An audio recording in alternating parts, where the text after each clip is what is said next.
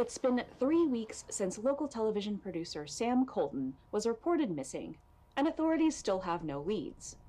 Colton is the creator of Amanda the Adventurer, the public access children's educational program that became a huge hit among area children. But with Colton's disappearance, the future of the show remains unclear.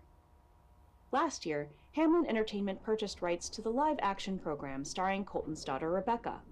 As budget and production value increased, Hamlin reimagined the show as an animated series, planning to syndicate the program nationally.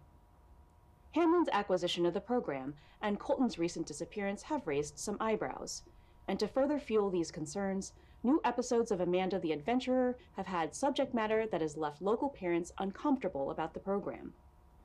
My kids are still really into that show, but it has changed. I mean, I walked in the other day and Amanda was talking about how mommies and daddies aren't always right. I mean, what is that?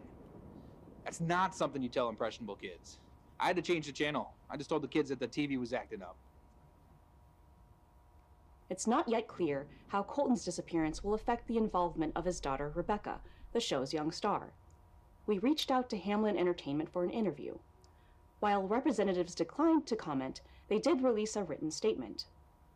We at Hamlin have concerns surrounding the nature of Sam Colton's abandonment of both our program and his daughter. We cannot speculate on his reasons for leaving.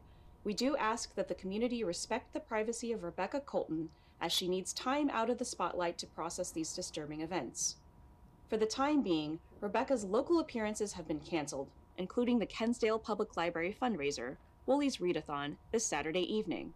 Rest assured that Amanda is not going anywhere. Hamlin Entertainment remains committed to our vision for this cherished program. Despite this statement, authorities have not drawn any conclusions about the nature of Sam Colton's disappearance. We will share any future updates as the story develops.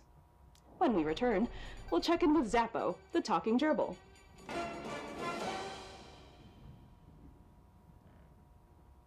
It's me, your friend, Skip, and with me as always is my trusty dog, Chip.